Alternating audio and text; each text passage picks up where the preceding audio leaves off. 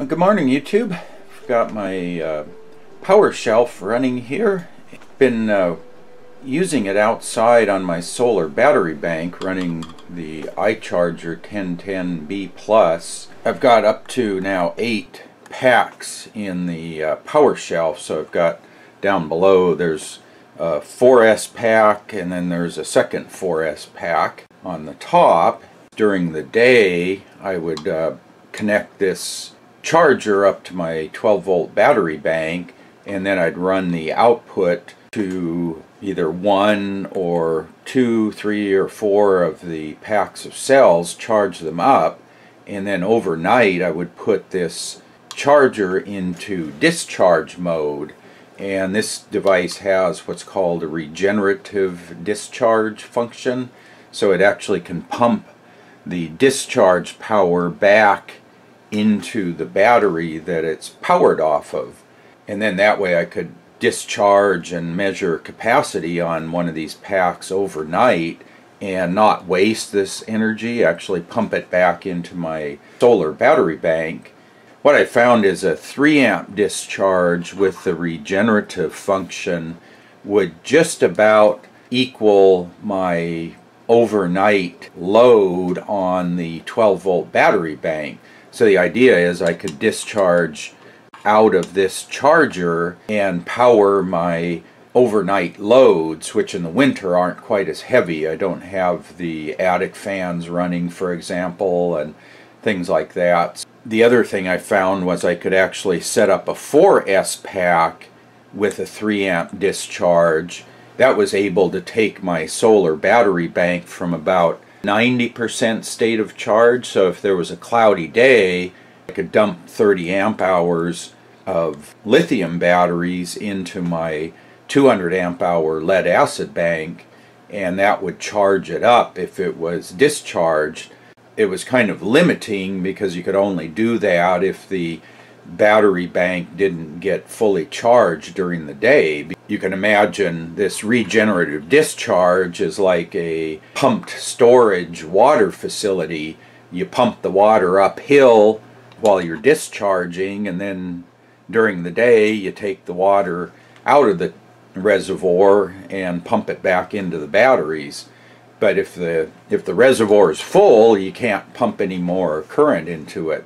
So I came up with a different idea, so I added this banana jack, and I have the iCharger plugged into the banana jacks, and then the banana jacks I have running down. If we can swing down there, they go down here to the bottom 4S pack.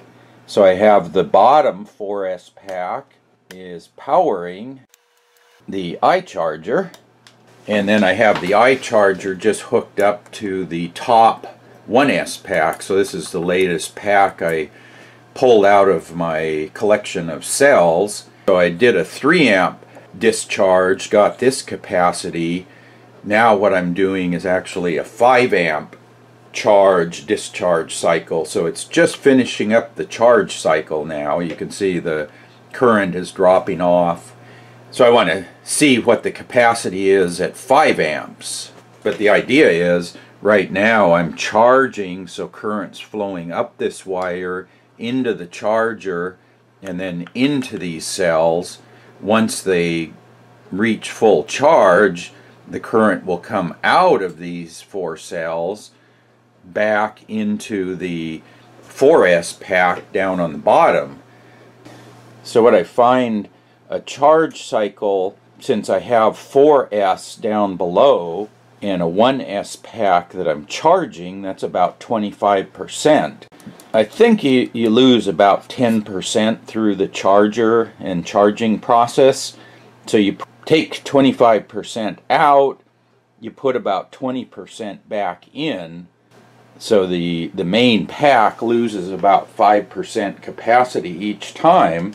But the neat thing that lets me do is I can run capacity tests on these around the clock now. I don't have to have some place to dump this energy. I'm basically dumping the energy back into the bottom 4 cells and then using that energy to charge the top 4 cells. The other thing this lets me do is I'm inside the house now, and I was also running into some strange variations in capacity. I had anywhere from 28 up to over 31 amp hours.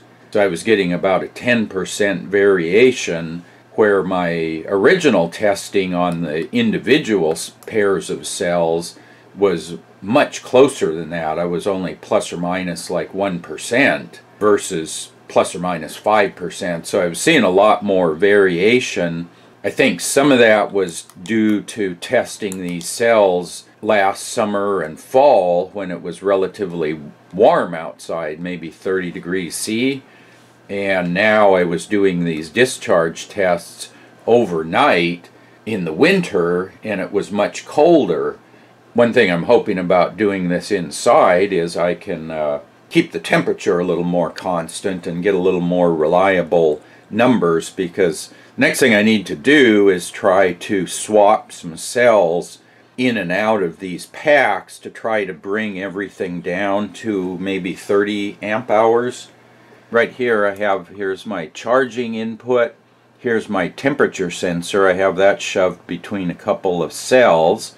I just added this balance board over here that's got 2, 3, 4, 5, and 6S connectors to plug into the iCharger, which only has a 10S connector here. So this way it lets me plug various balance cables in without having to unplug and replug this connector all the time.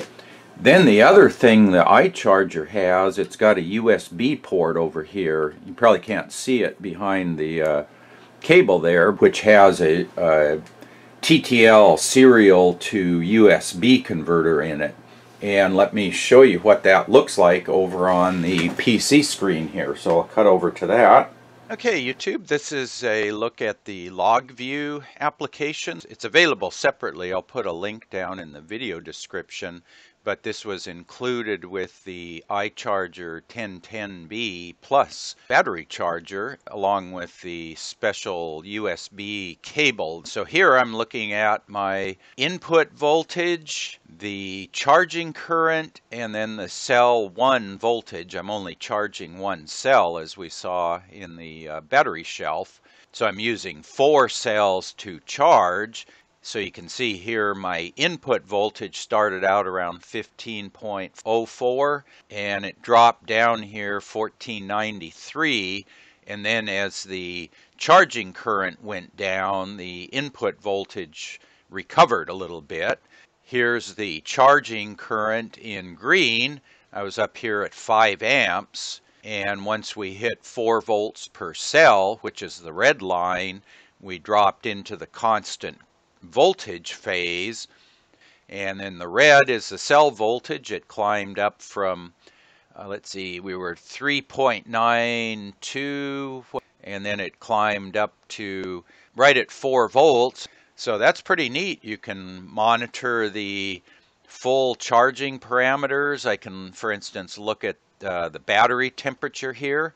The light blue color is the battery temperature. Here's the purple is the charger temperature.